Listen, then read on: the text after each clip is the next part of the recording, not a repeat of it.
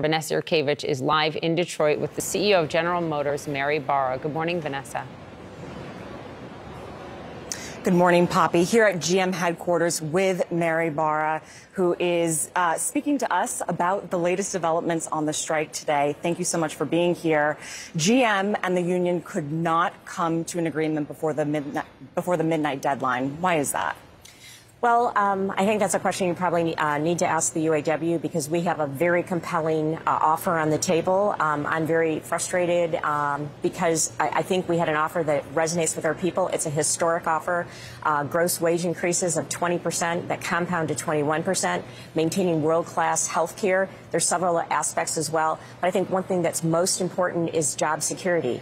And, you know, we're in an incredibly exciting time in this industry right now as we make the transformation from internal combustion engine vehicles to electric vehicles. And General Motors is well poised. We have a pipeline coming.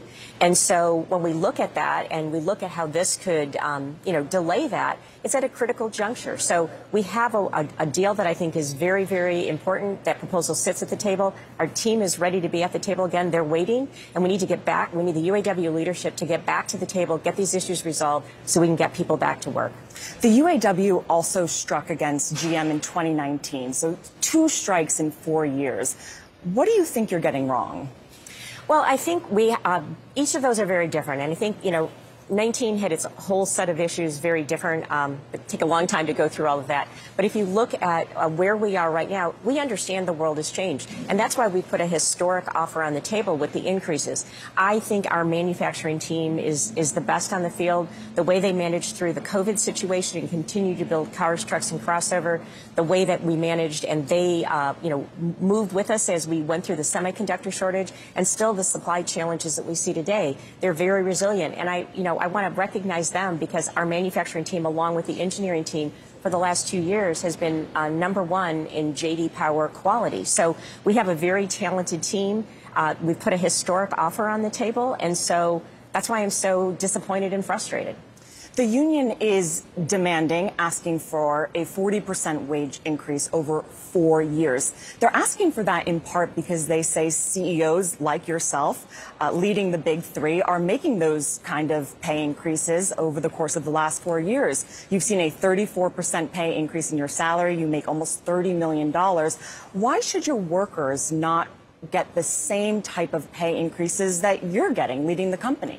Well, if you look at compensation, my compensation, 92% of it is based on performance of the company. I think one of the strong aspects of the way our compensation for our represented employees is designed is not only are we putting a 20% increase on the table, we have profit sharing. So when the company does well, everyone does well. And for the last several years, that's resulted in record profit sharing for our represented employees. And I think you have to look at the whole compensation package, not only 20% increase in gross wage, but also the profit sharing aspect of it, world-class health care, and there's several other features. So we think we have a very competitive offer on the table, and that's why we want to get back there and get this done. But if you're getting a 34% pay increase over 4 years and you're offering 20% to employees right now, do you think that's fair? Well, I think when you look at the overall structure and the fact that 92% is based on performance, and you look at what we've been doing of sharing in the profitability when the company does well, I think we've got a very compelling offer on the table, and that's the focus I have right now. So let's talk about profits, because in 2009, GM filed for bankruptcy, was bailed out by the U.S. government. Workers made concessions to keep their jobs, to keep the company alive. Why shouldn't workers be entitled to what they gave up 15 years ago, especially since GM is making record profits right now? Well, first of all, this is a very cyclical business, and we've had, a very strong run. I think part of that is because of the demand for the economy and what we've been through with unprecedented with COVID and semiconductor challenges. But we have to remember we're a cyclical business. We also have to remember this is a pivotal point in the auto industry for everyone as we make this, 100-year transformation from internal combustion engine vehicles to electric vehicles. We need to make sure we can invest in both to maintain the jobs that we have.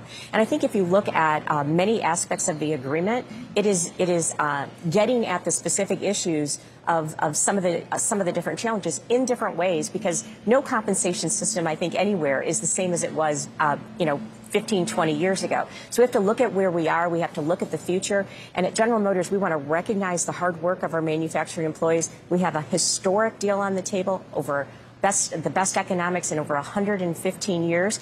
And that's what we have on the table. We want to finish the negotiations, problem solve, and get people back to work. I spoke to your counterpart, Jim Farley, CEO of Ford, and he said that if Ford meets all of the demands that the union has, that Ford would go bankrupt. Is that the same case for General Motors? When you look at the original demands, they totaled over $100 billion.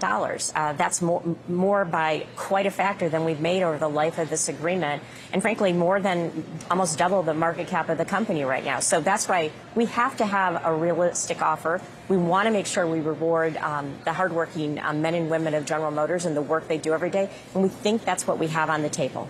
But is that bankruptcy level demands? Well, if you're asking for more than the company made, I think that's not a good position. So Shawn Fain has obviously made some ambitious demands on the companies. There's no question about that. Do you believe that Shawn Fain is setting his members up for disappointment in the end? I think that's a question that you should probably talk to Shawn Fain. I think there's many of our employees who really understand the reality of the situation. I think they'll see this is a record agreement when we look at the gross wage increases, when we look at where we are in healthcare, when we look at the additional benefits that we've added as a part of this very, very strong offer that sits on the table. I think they're going to understand that because they also, and I visit a lot of plants. I'm in 1 to 2 plants every month, and I've been doing that for years. So when I talk to employees and I listen to them, they want to know that their facility is getting a new product. And to get a new product, we have to have the money to design, engineer, and install all the tooling and equipment to do that. And so it's important, and I think they understand you need to do both. They want to make sure General Motors is here for the next 115 years just as much as I do. And I think everybody needs to understand that and get serious, get to the table. We have a strong agreement. Like I said, it's a record agreement. I think we're in a good position to get this done. Just quickly, last question. You spoke to President Biden yesterday. What was that conversation? So I've been speaking to many members of Congress and the administration, and I'm going to continue to give them an update. I'm going to continue to make sure they know we have a strong offer. We're negotiating in good faith, and we have since July 18th when the negotiations started. We've been given over 1,000 demands, and we have to talk about each and every one of those. So we're doing the work. We want to get people back to work. Again, I think we have the best manufacturing team on the field right now, and we're at an exciting juncture. We need to get people back to work so we can maintain our GM momentum and win and keep our position of selling more vehicles in this country than anyone else. And we think we can grow with the EV portfolio we have on top of our internal combustion engine. So, we're going to keep keeping everybody up to speed. But the most important is to get the UAW leadership back to the table so we can get this resolved.